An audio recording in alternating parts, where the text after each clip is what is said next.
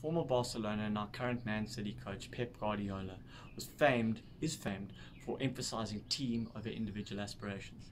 He takes it to such a level that he's known to watch the emotional reactions of players on the bench during matches. Do they celebrate when other people do well? Do they get sad when the team does badly? If they don't emote, they're gone.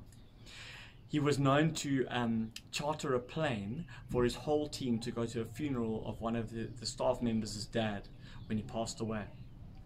He was also known to ban cell phones during the lunch break so that guys would mix.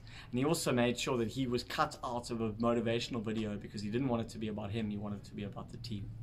It got to such a level that in the Champions League final, Eric Abidal, who'd shown massive resilience because he had a tumour cut out, was asked to hold the trophy aloft rather than the captain.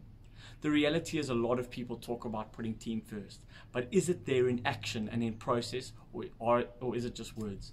Maybe something to think about.